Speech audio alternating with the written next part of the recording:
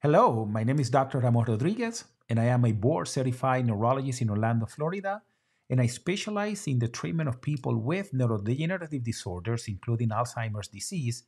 And today I have an important update on Alzheimer's, and I believe this information is going to be useful for people that have been diagnosed with Alzheimer's disease, and also it will be important and interesting for those that are caregivers for people suffering from this condition. So, let's go ahead and begin. What just happened? And what just happened is that earlier today, on January 6, 2023, the FDA approved a new treatment for Alzheimer's disease. And the name of the medicine that was approved is Lecanemab, which will be marketed under the name of Leqembi. And this medicine is type of medicine known as a monoclonal antibody that can modify the progression of Alzheimer's disease. And this is very important because for the first time in history, now we have a medication that has shown that it could modify the progression of Alzheimer's disease. The previous medicines that we had available were symptomatic medications, something that will try to make the symptoms better. However, they were not changing what was happening of the brain of the people with this condition. So, how is it that this medicine works? Well, we believe that this medicine can neutralize and eliminate beta amyloid, which is the protein believed to underline the origin, the development of Alzheimer's disease. And the rationale is that if we can eliminate this toxic protein from the brain, then we can modify or slow down the progression of Alzheimer's disease. How do we know that the medicine works? Well, the pivotal study, which is the Clarity AD study, where 1,795 people participated in the study. And this is a study that was done in North America, Europe, and Asia. This is very important because in first place, there is a large number of people participating. In second place, there are multiple ethnic backgrounds, right? And there are more than 200 investigation sites that participated in the study. So this is not a study that was done only in one location. This was a massive effort from many investigators in these places to test the drug, find the right patient for the study, and do the proper assessments. People that participated in the study received the medication twice per week, and the duration of the study was 18 months. So when a person was included in the study, they were receiving the medication for a period of 18 months. So what did we learn in the study?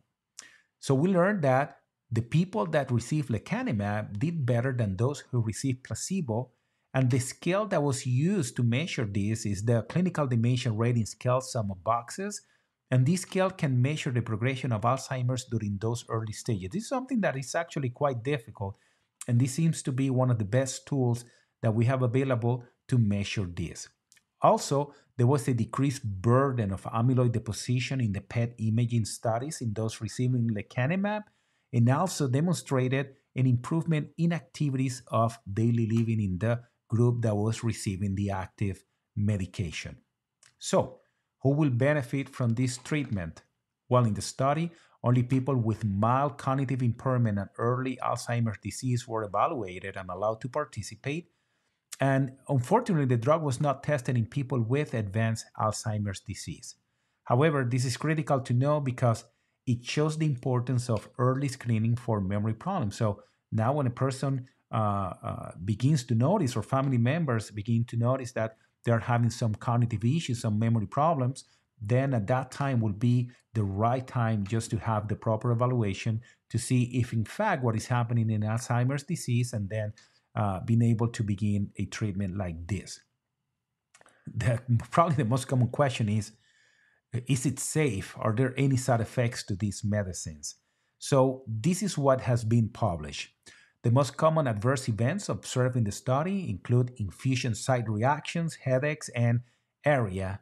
And going deeper into this, well, we all know what headaches are, so I don't need to go deep into that. However, when we speak about infusion site reactions, we're talking about adverse event that happens while the people were receiving the medication, and examples of these reactions include flu-like symptoms, nausea, vomiting, among others. And then ARIA. What is ARIA? So ARIA stands for amyloid-related imaging abnormalities. So what is this? So these are abnormalities that are seen in the MRI scan, and also we can observe clinically in this population. And those abnormalities might result in small brain bleeds.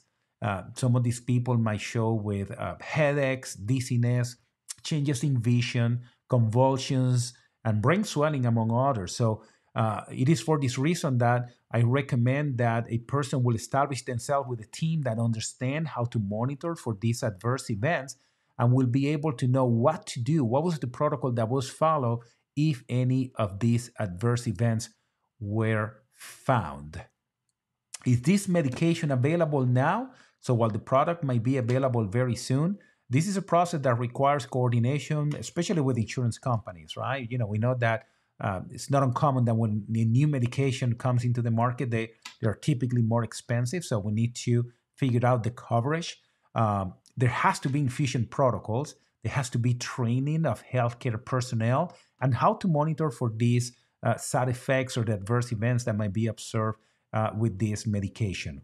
The other component is there has to be a massive effort of educating the community to, number one, understand who is going to be the right patient to get this medication.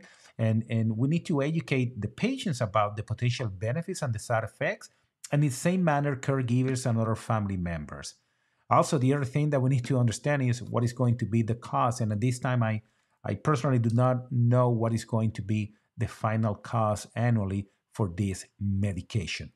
So, what should I do if I want to know more about this treatment? So, the first thing that you need to do is if you're having memory problems, you need to have the proper evaluation with your doctor, right? Not every person with memory problems is developing Alzheimer's disease. So, the proper assessment needs to be done. In second place is that if your doctor is suspecting that you have Alzheimer's disease, then there has to be a confirmation of the diagnosis. So back in the day, and we're talking just a year or two ago, the diagnosis of Alzheimer's disease was mostly based on clinical grounds on the evaluation of the patient. But now we have some laboratory testing and imaging tests that could help diagnose Alzheimer's disease properly. Also, we need to understand the possible adverse events of this medicine. This is something that you need to discuss at that risk with your doctor and your family. And I recommend that if you want to know what is happening, our clinic is planning to be providing updates continuously about this product as well as others and other research studies on our Facebook page, which is Neurology One, and also on our Instagram page, which is neurology underscore one, or at the Brain Dog, which is my personal Instagram page. We also have a website, a web page, www.neurologyone.net, and you might be able to access these resources where we plan to be providing updated information about these new medicines and the future treatments and direction in Alzheimer's disease. We hope that you find this information to be useful, and please do not hesitate to reach out to our clinic in our webpage. Once again, www.neurologyone.net, or we have an email at info@neurologyone.net. Thank you.